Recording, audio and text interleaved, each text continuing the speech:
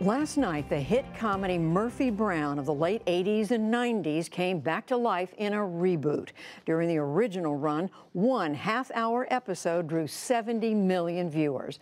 I visited their Washington, D.C. cable newsroom set in a New York City studio last week to see how times have changed and how some things are still the same. This is the bullpen of their morning show called Murphy in the Morning. Touring the new Murphy Brown set in Queens with 72-year-old Candice Bergen, I saw how her defining role as straight-talking TV newswoman Murphy Brown has stayed with her all these years, and how today's storyline is written to be on top of the news. CNX marker. There are some things that are exactly like what they were. They have gotten as close as possible to the original set that was 3,000 miles away and 30 years ago. It was clear that Murphy Brown's Georgetown living room had been updated with the times, too, complete with journalist Bob Woodward's latest bestseller about the Trump White House, Fear. I sat down there with Bergen, who received 5 Emmy Awards for her role, and creator, writer, producer Diane English. So what made you think bringing it back was a great idea? Where did this come from? It came from Hillary losing. Yeah, we would not have really entertained the idea of coming back if she had won the election.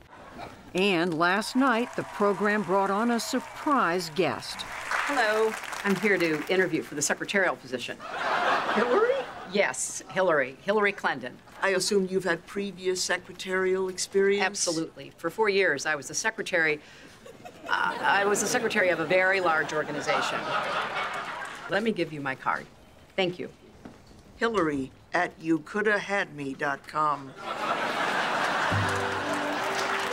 Do you feel you have a mission in what you're doing? We're not fanatics, if that's what you're getting at. Well, I think that America would welcome hearing another point of view. We're living in a country right now that is so divided, and it's not our intention to, cause more division. But I think that facts really go missing, and that's a lot of what we're doing on the show, is really kind of presenting the facts. How has Murphy changed over these 20 years after? As news and entertainment began to merge, I think she felt it was time to step down. But retirement didn't really sit well with her. She doesn't like the hours of her new show, which require her to get up in the darkness and go to bed in blazing sunlight. But she just hated being out of the game. And the game today, it's similar in some ways, but it's also very different, isn't it, in a news environment? The press was very revered at that time, and our characters are members of the press. And now they're just being assaulted with fake news and enemy of the people. I mean, it's kind of horrifying that the press is polling lower than the president. Do you feel you can make these serious points and do it in a funny way? I mean, how do you do that? That's a real balancing act, isn't it? Well, that's the gift of being on this show. You get to do comedy, and you get to tackle really major issues. I mean, we did a Me Too episode that was very funny and very powerful. You have to come to the show socially engaged and aware of what's happening in the world in order to even participate. You're going to be reaching out to people who are on both sides of this divide. How do you think it's going to be received? Laughter reaches every demographic, so I'm kind of counting on that. But my whole family voted for Trump. So I'm very sensitive to not necessarily providing any kind of false equivalency, but Avery, her grown son, works for the Wolf Network. He's got a show on the Wolf Network, which is like the Fox Network. He's the liberal voice, but he's a character who spent a lot of time in the heartland covering the presidential campaign, and he understands people who feel like they've been left behind. You're taking on some of the really hot issues of right now. You mentioned Me Too. We're in the middle of it. Your own network, CBS, has had its issues. CEO leaving. And Candice Bergen, you were defending Les Moonves up until well into that.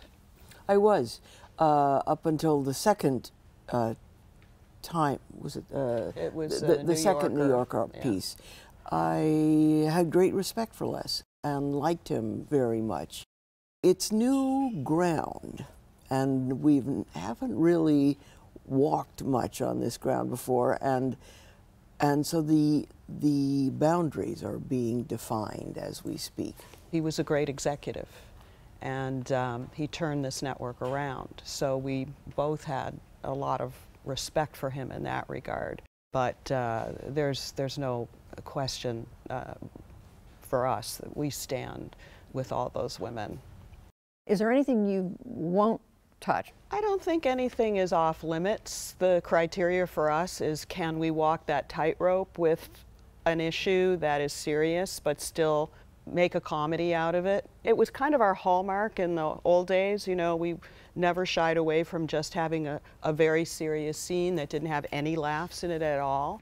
The midterm elections are front and center in the early episodes and add an immigration wrinkle to the storyline. Whatever your party is, use your right to vote. And it's said by a Mexican immigrant in the show. A dreamer And who can't vote.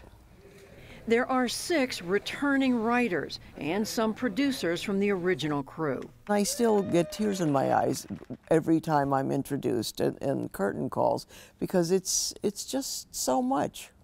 And it took 2 months to reconstruct the sets. And now, as some producers call it, the oldest crew in show business is back. And so is the studio audience. Mainstays of the original Murphy Brown newsroom have also returned. Faith Ford as Corky, Grant Shaw as Miles Silverberg, Joe Regalbuto as Frank Fontana. There are occasional appearances from Charlie Kimbrough as Jim Dial.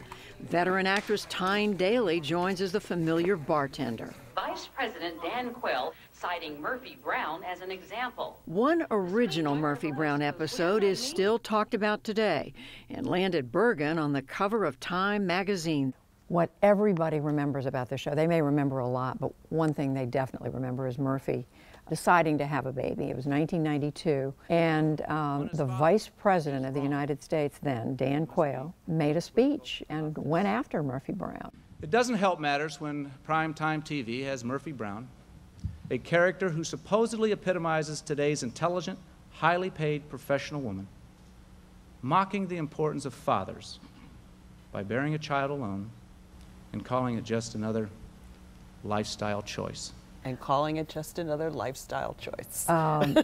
You became a lightning rod in 1992. I just stayed in. Really, it was overwhelming for me. I was just on the show. We, in a very short form, debated whether she would keep the child, whether she would abort the child, and so it was not introduced casually in any way, and we really gave it its weight. Are you prepared to face that kind of political blowback now over other issues? Yeah. Do you think? I mean, we're expecting it, you know, just because of the, you know, the mood of the country right now. And we know our president likes to tweet, and so we are expecting that maybe that will happen as well. So you kind of feel like you're home with this. I mean, you're totally, back home. Totally. Between the sets and the cast, goodbye. We're clear. Thank you very much, guys. Thank you.